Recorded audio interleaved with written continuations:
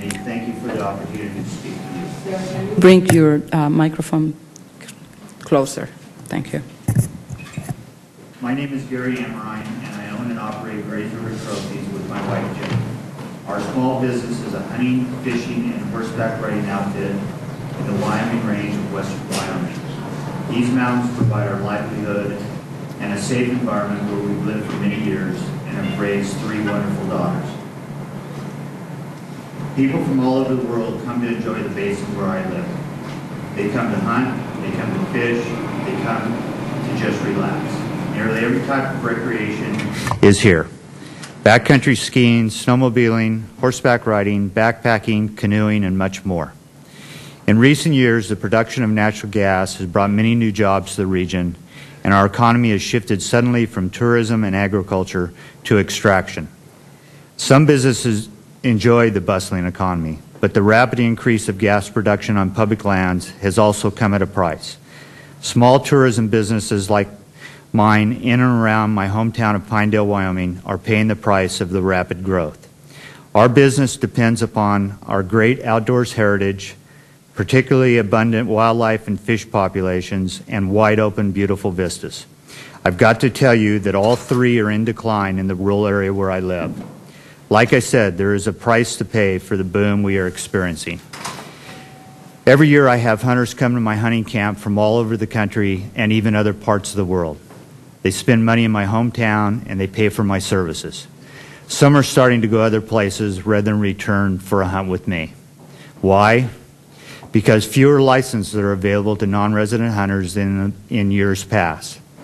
Non-resident mule deer licenses have dropped from 1,400 to 800 in the past 5 years, a reflection of our declining deer herd, which has fallen nearly 50% in recent years, due in part to the ongoing impacts of energy development.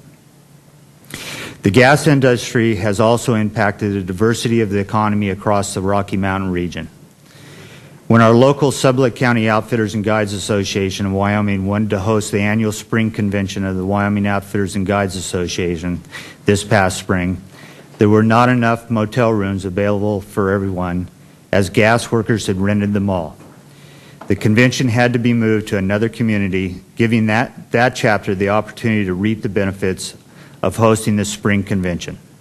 This is a meeting that brings several $1,000s to the host community, money that the Sublette County Outfitters use for the benefit of the local community.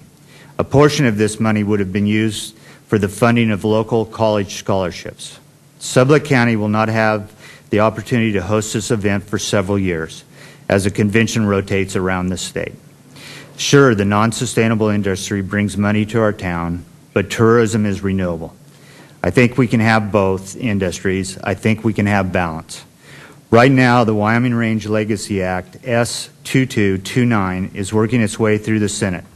This is a bill that gives us a little bit of balance by setting aside 1.2 million acres of public national forest from future oil and gas leasing. This is a place where other uses and other diverse businesses contribute to other segments of our economy, in particular, ranching and tourism. These are aspects of our economy that are sustainable and renewable. Oil and gas are not. I am not against oil and gas development. I'm not a hypocrite. I heat my home with natural gas. I burn fossil fuels when I haul my horses in the mountains. But I do think there are places that are too special to drill. Come out and see for yourself. I'll have a horse saddled for you.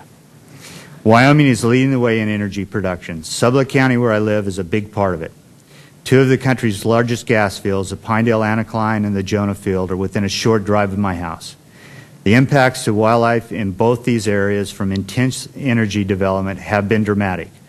Researchers have found mule deer respond to development immediately, showing avoidance and a change in habitats, which has ultimately led to the decline in the mule deer populations by 46%.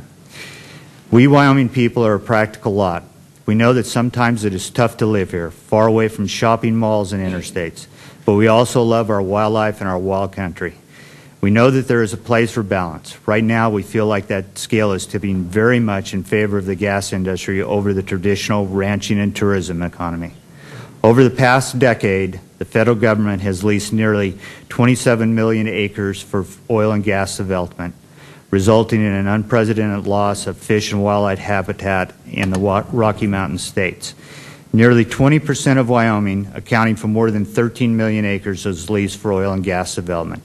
We'd like to keep some of our valuable public lands for our kids, for their kids, for your kids, for balance. Again, thank you for the opportunity. I'm happy to answer any questions.